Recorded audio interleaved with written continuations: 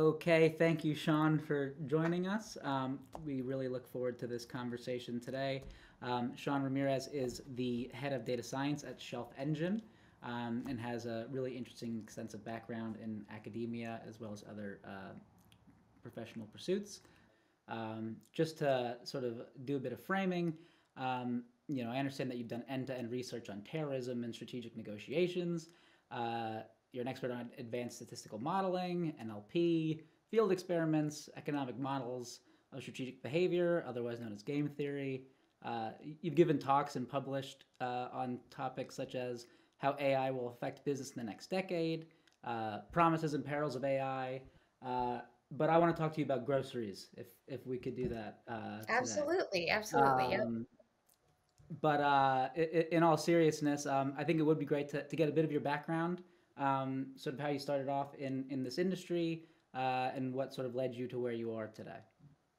Sure, yeah. I was a previously, as you mentioned, like a professor of political science. I studied quantitative social behavior, especially complex systems of social behavior in high stakes situations. Terrorism is, I think, a pretty high stakes situation. Lots of lives on the line, lots of things going on, and lots of questions we have about who the right actors are, what they're doing, why they're doing it, and then how our policies affect those kinds of behaviors and incidents around the world. So it was really fun. I left that though because I wasn't having very much impact on terrorism in the world or the kind of impact I wanted. For the tech industry has so many opportunities to have such high impact and really affect people's lives, and so that's been a real driving motivator for me. I worked at a boot camp and trained data scientists and engineers on many different projects. I'd say hundreds of projects, helping them launch data products from inception to prototype to it's no longer running on their machine and it's running on the cloud somewhere and it's useful for someone and being validated and evaluated. And so that was a lot of fun. And then I joined Shelf Engine because it is this AI for good product, which is really uniquely tied to a mission, which I think is really valuable. All of our profits at Shelf Engine are 100% driven to drive down food waste. And there was a really interesting article yesterday in the Washington Post about food waste, and how one third of food in America is wasted, and how changing that would have a dramatic impact on climate and, of course, also on the ability for people to eat. So I think that's really been a push for me to make the best of my talents and skills in these areas. No, that's awesome.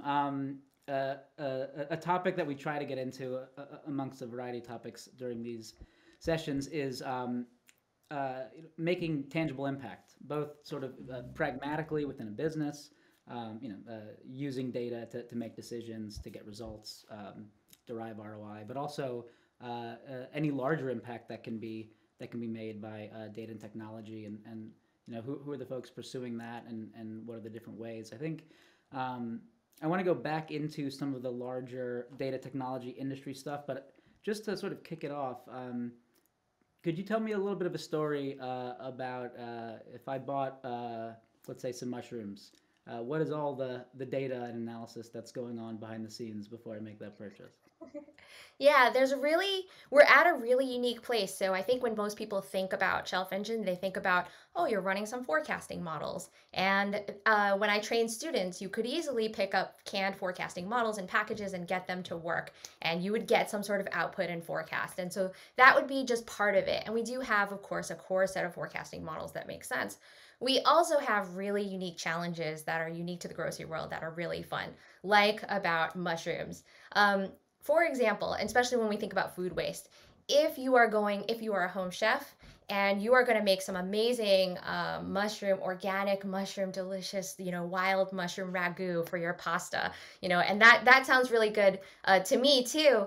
It actually takes many different kinds of mushrooms, and that means you're probably going to go to some special grocery store that will carry all of these things, and you're going to walk into this beautiful produce aisle and see 12 to 20 different kinds of mushrooms, pick your best selection, and go home and make your pasta. And that sounds great, but in order to keep those shelves stocked with the 20 to 12 different kinds of mushrooms that you have to have, that means we have to keep them stocked all the time. And that level of freshness requires this constant replenishment, or something that looks like constant replenishment, so that you're happy with your pasta, the stores are happy, But also now we have to think about, well, how much of that actually gets used daily and how much of that gets thrown away. Most of those mushrooms aren't going to get eaten. They're not going to go home to home chefs. They're just going to sit there and then get tossed into the trash, right? And that creates a huge food waste problem. This tension between people wanting to go to beautiful grocery stores that have beautiful rainbow arrays of food, and at the same time us wanting to help the climate and not waste food and not overtax our farmers or our producers of food with this entire struggle in this food chain supply system. So I think what we're doing in Shelf is dealing with a lot of these interesting challenges of what happens when we don't want to stock everything to the same amount. We want to think about careful rotations of stock, or maybe we want to think about uncertainty about whether something is actually going to get purchased, whether it makes sense, and then whether it's going to show up in our data as an actual purchase. For example, organic foods constantly go through self-checkout, and when people buy organic and they go through self-checkout, they check them out as regular produce. I've done this too. Everyone has done it. You're in a hurry at the end of the day, and you're rushing to buy your groceries, and you just say, "Oh, well, that looks like an apple, so I guess I'll pick that one. That one seems fine. I'm paying about the same price, right?" And you go home with it. That turns out to like messes up an entire system that we have, where we have a perfect forecaster that is now ordering regular kinds of apples instead of organic apples. And so that ends up being a really interesting, another tricky situation that we have to deal with. There are just many really tricky situations in the grocery world that we have to manage and we have to move from this complex system of forecasting models to managing these unique challenges and edge cases that we face. Yeah, that's great, and that's something I really wanted to get into with you today, because I think in your industry as well as many others, there's sort of a baseline of investment and energy put into. I believe you've said it's around 80%, right, of the core foundation of what you're forecasting, what you're processing, what's being analyzed, and a lot of your hustle and great minds and analysis are going into sort of the repetitive, ongoing, easy stuff. But that maybe the competitive advantage is in the details, in the edge cases. You've got an incredibly complicated and somewhat uncontrollable set of inputs, different grocery chains, human error, manual input. What are some of the edge cases that you find the most interesting, and how do you think sort of analysis and technology can kind of curb those moving forward? Oh, that's a really interesting question. So every new challenge is really interesting, and usually those come from human behavior and uncertainty around human behavior. So when people go and buy a salad at the buffet, they walk into the salad, and that salad probably it came as a giant box of spinach, right? And a giant box of spinach got divided up into 6 different kinds of salad. And so when a customer goes in and they say, "Oh, I'd like some of that salad," for one, we know that they're buying it by a weight. So they're getting, 3 pounds of salad or something like that. That would actually be a really big salad, so probably not that big. But they're buying some sort of salad, and they probably walked into the behind the counter, and we don't even have an accurate reading of how many handfuls of spinach have gone into their salad given the amount of weight they purchased, because they probably stood there and said, "Oh, could I have a little bit extra of that one? Or could I have a little extra of this?" And we have no observability into that. We have no way of tracking that in our data. We have to then make guesses and really work hard to quantify that uncertainty and derive as much power as we can from the various data inputs that we have about what kind of customers go there. What neighborhood are they in? Are we talking about LA, or are we talking about Iowa? Those are hugely different demographics that are shopping, and that's going to drive our reasoning around what we think is being purchased in these cases or assortments. No, that's really cool. I'm curious. I don't want to assume that the furthest upstream you go is point of purchase. How far upstream do you go? To maybe back all the way to the farm. How far upstream can you get in terms of tracking this produce? So right now, what we do is we track it to, say, farms, distribution centers, warehouses, or other people who are providing the retailers with those foods already. So we work within those contracts and within those bounds. So if Whole Foods likes to get something from a specific farm, we're going to talk to them about that specific farm. Or pretty much every major retailer already works with certain places, and we don't want to necessarily disrupt that system. What we want to do is create optimization around that system.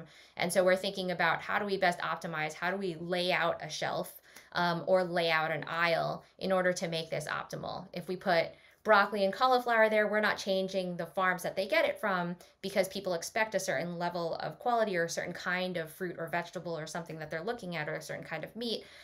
We are changing like what rotation should that look like? What's the size or amount of shelf that should be devoted to something like broccoli versus cauliflower? It turns out if you stock them equally, what do people buy? They buy the broccoli, and then you're left with a ton of cauliflower. But if you stock the cauliflower a little bit earlier, they buy the cauliflower and then you catch up in the broccoli sale later, right? Because Wow. people just default to broccoli. So there's all kinds of weird things that go on that are make this whole system less about just hitting a forecasting button. Yeah, that's hilarious. I definitely default to broccoli. I never thought about it, but if I do anything, it's probably that. Might be a silly question, might be a bit arbitrary, but I'm very curious about the generation of a lot of the data that you use. Obviously, self checkout is expanding. The systems are not wholly governed or owned by the same technology or companies. I am curious, sort of, what challenges you face, sort of aggregating or understanding those things as a whole versus individually. And then, as sort of an add-on, is there a observable difference in the data quality between self checkout and the regular checkout? We've never investigated the latter question of whether there's an observable difference in quality. And thankfully, we have an amazing team of engineers that deals with all of these ingestion processes. And there are a lot of them, as you can imagine. All the things that go through this is an old school industry, and many startups actually face this challenge of dealing with an old school industry. How do you inject tech into this?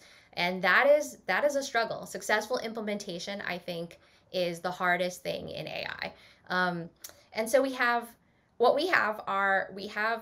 questions about, and we have a field team devoted to helping us answer these questions initially. I think whether that's sustainable in the long term or how that works at scale, we're using new technologies in active learning and semi-supervised learning in order to get the best information possible from these different routes. But at the same time, you're absolutely right. Every single ingestion process for our data has a different level of quality associated with it, and we have many numerous checks at different points for what's getting delivered, what's getting sold, what's in inventory, what's not in inventory, what's getting lost due to theft, what's getting lost just due to, there's a pile of plums that sat together for too long and so that gets lost. But we don't actually see that in the data. Nobody's counting plums in the back, right? So I think we really have a bunch of different processes around these things, and that is one of the most challenging things, and also one of the reasons why we have an order automation service as part of this. We automate the orders as opposed to being a software that people can use in the stores.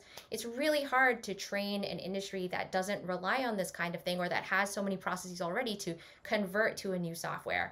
So what we did as a business model was we just took that part out of the equation and we said, we will order it for you. We will do all Yeah. the forecasting and all the ordering for you. We'll take over that entire pipeline for you as a supply chain service. And then you don't have to do any of that. You don't have to retrain. You don't have to think about anything. We just manage it all for you.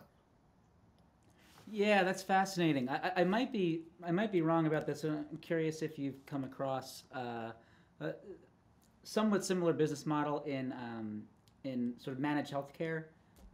People coming in with algorithms and technology, saying we will take responsibility for managing this patient through the process to reach the optimal outcome, and we'll be paid off of the net that sort of happens in the billing there. Is this a model that you see as similar? I don't want to assume that that's correct, but in general, something that can be applied to sort of more industries, and what's sort of the challenge and benefit of it? Yeah, absolutely. And that's an interesting question. So I think that what we're seeing in AI and business is that there are many ideas by which we can use data now and many sources of data that often have messy challenges. But those things can be used and leveraged in ways to really help people, such as this managed healthcare idea, and similar for our environmental social cause of reducing waste, right? And so we've got really interesting sets of ideas, but really tricky pathways around adoption and implementation of those ideas. And so we're seeing like interesting interesting levels of new companies coming in to help support this network and this need. We have the companies that are like Shelf Engine and like these managed healthcare systems who are building the bridges to AI from these industries.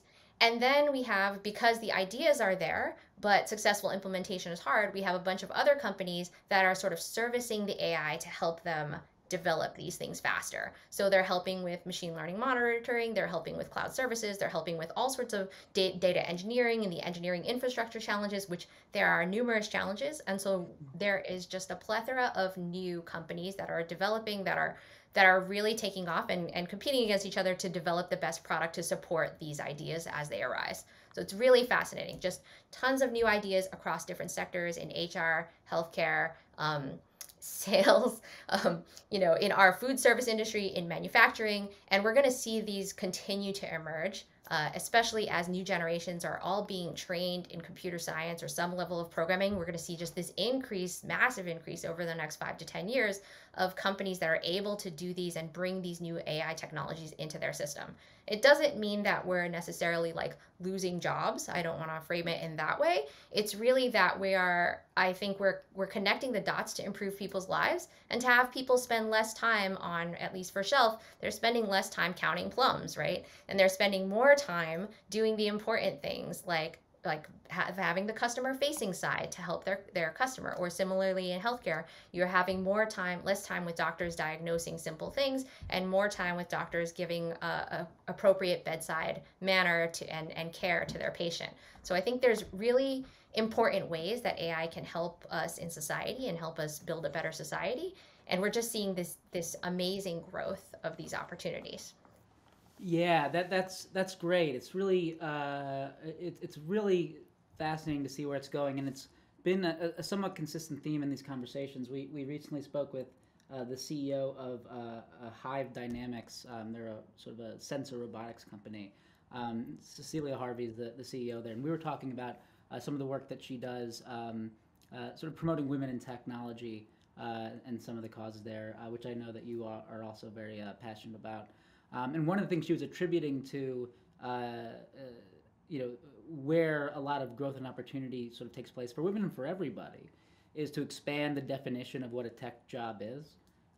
In that coding and math, STEM, we don't all have to be total geniuses to take part in this, because analytical thinking, common sense, context, there's a lot of opportunities for more I don't know, regular people. I'm not good at math, so people like me to come in and try to join this. It seems like you might feel the same. Yeah, absolutely. I think there's a really interesting nexus of talent that's needed in the AI and tech industry. And I think it's easy for people to think, oh, I need to learn statistics, or I need to learn machine learning, or I need to learn to code. But you're absolutely right. The side it takes to actually implement and actually answer business questions is the really hard part to train. It requires specialty knowledge, domain expertise in a way. And I'm talking about domain expertise not in terms of textbooks, but in terms of real life. I have to think carefully, just like the broccoli cauliflower example, I have to think carefully about how do I shop at the grocery store and how does someone else shop at the grocery store, and what really makes a difference there. And that is not necessarily coming from the perspective of a data scientist. That's coming from the perspective of being a mom, or being a Yeah. normal person who went through different dieting fads, right? So there's a lot of really like normal common human sense and business sense that goes into creating a product that really wins. And having that conversation between the more sort of technical expertise and the regular communication that allows that business logic to be injected into the system and to proliferate through the system in the right ways, that is really essential. And that takes a diversity of experiences in order to make that really win and sell to people. And I think that's like when we think about the business value of having diversity in tech or having women in tech, the business value is actually being able to speak to all of those people and make a product that appeals to everyone. So I think if we don't have those perspectives in the tech industry, we're going to lose out on entire markets. Absolutely. The extent to which we inform these tools and analyses that we think are sort of running our lives is a lot deeper than people think. 3 or 4 years ago, we started doing a lot of data quality projects, which are really fun. Companies love to engage in manual, intensive data quality projects, but in some cases, that's the only way to do it. And the conversation then was a lot harder than it is to have now, because I think people are having more experience with it. But what we were trying to sort of pose and explain to people is you're taking metadata somewhat seriously, and you're considering it purely from a physical standpoint or a logical standpoint. But you don't put any attention to the context of this. And since you're missing the context and the different ways it's defined and understood throughout the business, every migration's failing, every report's wrong, and you and your team are informing your information far more than you think, and you're making assumptions that are sort of causing problems. So with that as an aside, you do have a extensive background in academia. As I said, you're a published author and given lots of speeches. How do you think your background in that space informs what you do now in the private sector? Well, the more private sector, I guess. And what do you think academia can kind of provide as a sort of throttle for industry? So many things. I actually think my experience in academia is fascinatingly similar to my experience as head of data science. Hmm. Um, I am still, I'll just give you a couple of things that I've thought about recently that I still do. I Please. still think about complex social behavior, so my problem space really hasn't changed. Even though I'm no longer thinking about war and peace, I am thinking about different complex systems of behavior that still result in some outcome. It has a lot of uncertainty built into it. It has a lot of complex modeling that can improve around the edges. And I think that to me is the science part of why I like doing what I'm doing. I think as having trained so many different data scientists, data engineers with so many different backgrounds from humanities, comparative literature, backgrounds in social sciences, psychology, economics, and of course, like the STEM subjects as well, astronomy and physics and other things like that. So the more typical things that you see in tech, there are so many interesting perspectives and techniques that are shared across these, as well as some niche talents from different individuals who come from different backgrounds that really help make the product space better for almost any product that we can imagine in tech. And I think that's really fascinating. So, really, whatever you're getting your education in, all of it is valuable. As long as you become, the expert in that, you will be useful. And then when I think about how I run the team, a lot of my leadership thinking actually comes from being a former professor. So I think really carefully about matching people's personal and professional goals, which is exactly what I did as a professor. I think really carefully about what is the edge of their comfort zone so I keep them learning. And I think in general, people like to learn. They are motivated when they feel like they're growing. And I think that's maybe a natural human instinct or something like that. So I try to match people's personal and professional goals, keep them at the edge of what they're doing. I want to bank on their skills and their expertise that they have, but I also want to see where they're comfortable and where they fit so that they start to grow and push themselves a little further. And that I think allows us to hire the best team, but then also to grow that best team to be even better. And I think that's really, something that's valuable in having the experience as a professor, or having experiences in coaching and mentoring and helping to develop people and develop talent and see them through. One of my most proudest things that I get to be a part of is when I see my students go off and do amazing things. And now in the tech industry, I see people promoted and doing amazing things, and that makes me equally excited. I'm like, you found yourself, you found your way forward, you're contributing to the world. That's amazing. And so I'm always really excited to see that. So I think it's really a question of like domain expertise, subject matter expertise that you're gaining in, skills that you're getting no matter what it is. As we mentioned, it doesn't have to be these technical math. You don't have to be solving integrals in order to make this work for you. But you need something that you have developed, some core set that you've developed that you can then contribute and you can find your place on a team. So that's part of it. And the other part is this mentoring, coaching, and helping these individuals grow into amazing people. Yeah, and I hope it's not too forward, but according to your LinkedIn profile, Shelf Engine is hiring. So anyone who's watching this, if that's not a compelling pitch, I don't know what would be. And sort of to that end, another topic that we have is we like to kind of come back around to the evolving roles in data as sort of business and IT are coming closer and closer together. Titles are getting thrown out there. The makeup of a team is sort of changing. The way projects are managed are from a more data perspective than maybe a software development perspective. How do you see sort of the makeup of teams as a whole, and then the roles within them? How has that changed over the last couple of years, and where do you think it might go in the next few?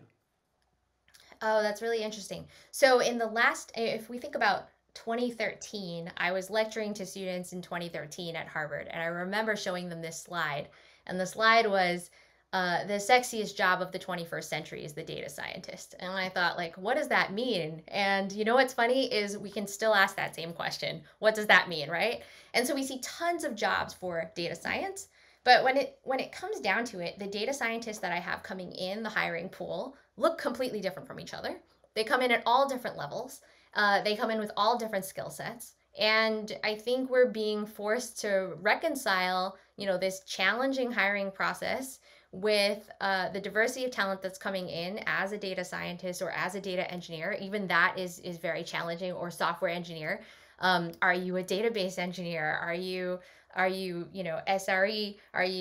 There's like are you a cloud engineer? There's so many different types of things and types of skill sets. And the truth is, when we're forming teams, we actually have needs for very different things depending on what stage we are in product development, also depending on the kind of product that we're launching, and also dependent on the skills that we've managed to grow within our team or that we have available with our team. So I'm thinking very carefully about what's the makeup of my team and how am I going to fill this spot for this particular need.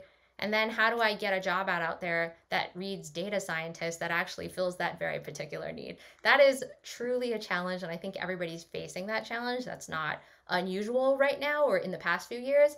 So we've seen the change in the 2013 role of data scientists to now we have data engineers and data scientists and senior data scientists and research scientists and applied scientists. So that's like 5 different roles for the data scientist.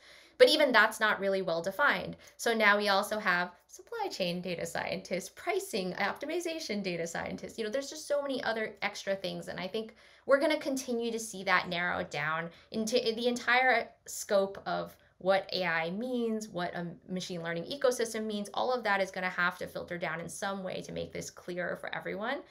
Most likely, that's not going to come necessarily from startups, but that's going to come from these larger top companies that are hiring more broadly that can really set the definitions. And then as those succeed, I think most likely we're going to see that proliferate down to other companies as well that adopt those. Yeah, no, that's very interesting. And just to sort of take advantage of your academic experience again, from what you saw when you took part in the academic world and sort of what you see now, are the pipelines there? Are the sort of curriculum designs appropriate for what we need out here in the market, or is that still a challenge? I think that's a challenge. I think that when we see, when I look at education right now, education lags behind industry needs right now. This is becoming a globally competitive marketplace for talent. And it's fascinating. It's a fascinating globally competitive marketplace for talent. And we are not isolated. There's no real ocean dividing us in this world of the internet, right? So what we have instead are a huge pool. If we look at what the talent pyramid looks like, there's a huge pool of talent, of junior talent. And then this pyramid, as you go up, yeah, there's many fewer people at sort of the top in terms of the experiences that they need to have, or the kinds of questions they can manage, the kinds of end-to-end projects they can manage, the kinds of business relationships they can manage and take in and absorb. All of those things become sort of skills you need toward the top that are not widely available, or not available through Coursera and DataCamp and everything else that exists out there to fill the void between education and industry right now, which is exactly why those things exist and why those camps are doing well, is because yeah, there is a deficit right now. We have curriculum that's designed for maybe 10 years ago, and the truth is the industry has moved so fast in the past 10 years. People are looking for outside sources in order to get that education to make themselves useful and viable and competitive in this market. I think that's really challenging, and we're going to right now, I think the education system is challenged in this way, and they're trying to catch up. There are many more data science camps available, or many more coding things that are integrated even at elementary school levels. You can now have elementary school coding classes where you get your own robot or do things like that. And I think that's fascinating, and we're moving in the right direction, but the industry is moving a lot faster. Yeah, no, no, totally agree. It's crazy to see week to week, year to year. Um, the talk about the gap between potentially education and business and what's actually happening in the market, and then I think there's another gap on the other side, which has more to do with sort of hype cycles and buzzwords and unrealistic expectations about what this all can do. Um, how do you sort of approach being in a startup environment where you're doing AI and machine learning while also maintaining a realistic expectation definition of what that actually means and what it takes to do that? Because obviously, I think it's marketed more than it's done, and I'm not sure that there's a common socialized understanding of what it is we're actually talking about when we talk about practical day to day applications of these things. Yeah, I think what's funny is that, I think there are a lot of buzzwords, and everybody wants to work on the latest neural net technology and deep learning, and everybody wants to use, you know, adversarial networks for something, or do the latest and greatest thing. And the truth is, maybe the data or infrastructure aren't there to support that. The business needs, it doesn't make sense to do that, or simply like there's a different approach that is necessary. Maybe there's a more statistical approach that's necessary. Maybe there's just a business logic, simple computation that's necessary. Like, let's be real here. We don't need a neural net for everything. Um, and the truth is, like, if we think about things that have taken advantage of deep learning and neural net technology, these are really complex things that we've made better. So when I think about how do I get from place to place on my phone? It used to be the case that I'd have to open up a map. I'd have to think about, like, what neighborhood am I in? Do I happen to know what restaurants are here or something like that? Or if not, I'm going to look at the main street because the main street probably has the strip of restaurants for me, right? But now Mm-hmm. you just plug it into your phone. And I think when we think about what it took to get there, it took maps and routes and traffic and weather and coordination among other drivers and information about every location. That actually is a complex system that can make our decisions better, right? That's an interesting complex system that takes many different inputs, and yes, that feasibly, when we think about designing a product, that product can make life better. Similarly, at Shelf, we have similar things where, yeah, school schedules, weather, those things are going to affect whether people go to the grocery store or not, right? If I know my kids are going to be home for 7 days, I'm going to buy a lot of food, and you're going to see an increase in the sale of snacks. But Yeah. otherwise, it doesn't matter for a lot of other things. There are certain aspects of this forecasting system that don't require that level of technical detail. So I think we need to be real in the tech industry and be legitimate when we sell our product in terms of understanding, and be real when we talk to investors as well about this actually doesn't require a neural net. And the reason for that is because, yeah, we're a mature enough product to know that we don't have to hit the next fancy button to get it to work well. That our actual question or our actual challenges go back to these other questions. And I think that as we start to have those real conversations, And as investors start to notice that those are the real conversations and that those are the winning products, I think that's really going to change that dimension. And it's going to help us hire the right people and make the right appeals in our data science ads, because it's true. Shelf Engine also has a data science job ad that lists all the latest and greatest fancy things.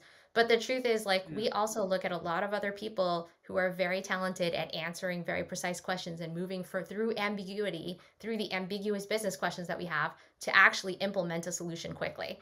And that is not about launching the latest deep learning, fancy hyperparameter tuned model.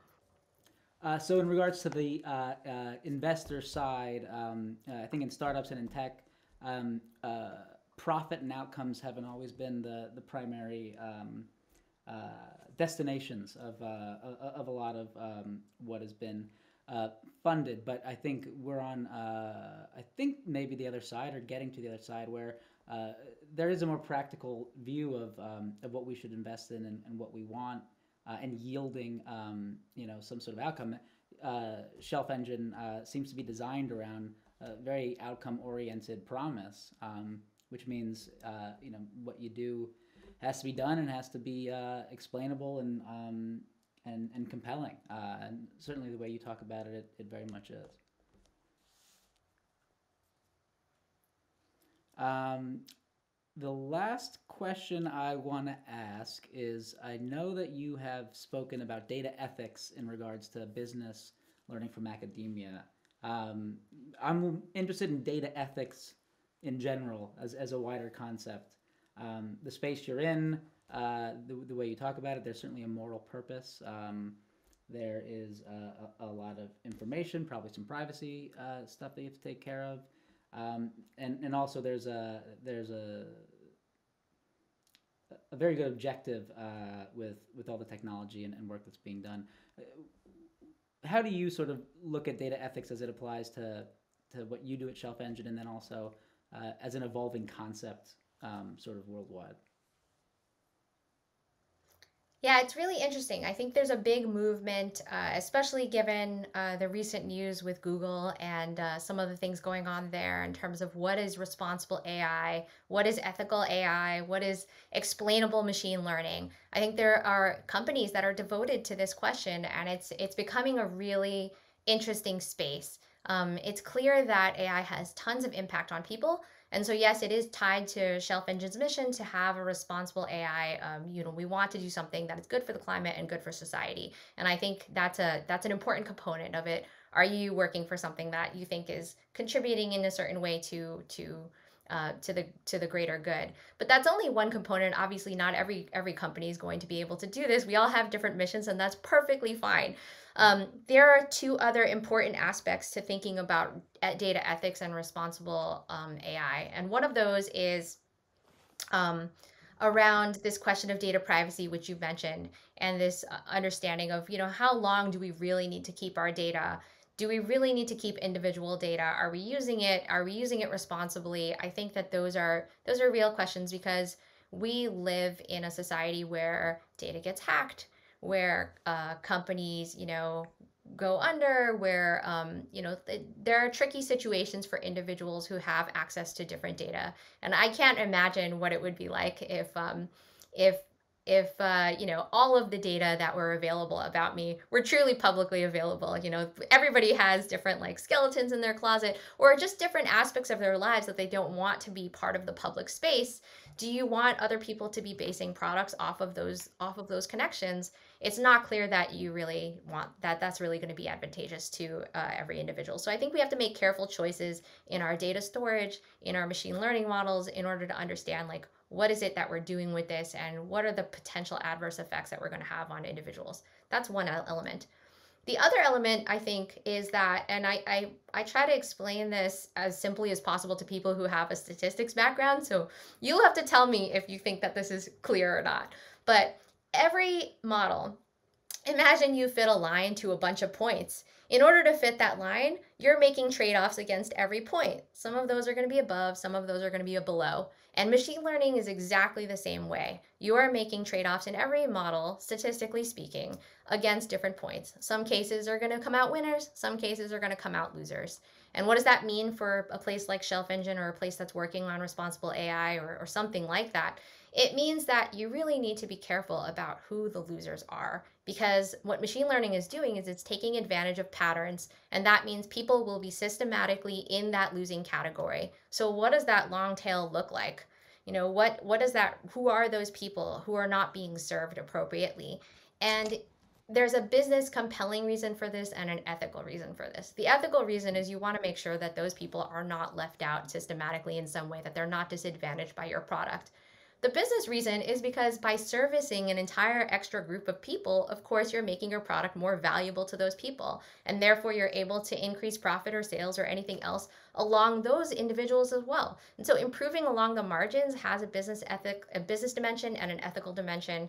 And if we think about things in that way, I think we can really get on board with the idea that ethical AI here is not a bad thing. It's a necessary thing for product growth, and it's a necessary thing to differentiate yourself among others who are not actually achieving that goal. Yeah, no, that's fascinating from so many levels, and there is such a clear positive application, and a fairly pragmatic one when you speak of it in the way that you have. I think also you mentioned companies potentially going under, right? That there's this sort of weird fiduciary responsibility around data that I don't think has been wholly accepted. For instance, if we applied accounting principles to data, it would be a bit messy and confusing, right? I don't think anyone is putting that on the balance sheet yet in any specific way. But 80% of assets in the Fortune 500, I think, are digital at this point. Don't quote me, but we're valuing our products and work in less physically tangible ways than maybe we used to, and I think there's some ethical concerns around that as well, probably. Yeah, definitely. We're gonna have, I mean, I don't know when this is going to come, but I'm sure that let's say a decade from now, um, policy and legislation around data is going to look very different, right? We've already seen like new developments with GDPR. Maybe I think that was either 2018 or 2019. Um, Probably 2018, I think. And that was, that really, I think, has had serious financial impacts for places like Google and Facebook. And I think we're going to probably see more of those kinds of things, or more potentially more coordination, at least at federal levels, not necessarily at global levels. But there is this push for understanding, what should we be auditing in certain ways? Should there be more regulation in certain ways? And what does that mean? And I think that companies, if they want to stay out of that, which I think most companies probably do want to stay out of that, we're going to need to take initiative and become more responsible, and understand sort of the Spider-Man world of with great power becomes great responsibility. You need to Indeed. be responsible with what you're doing because you have real impact on people's lives.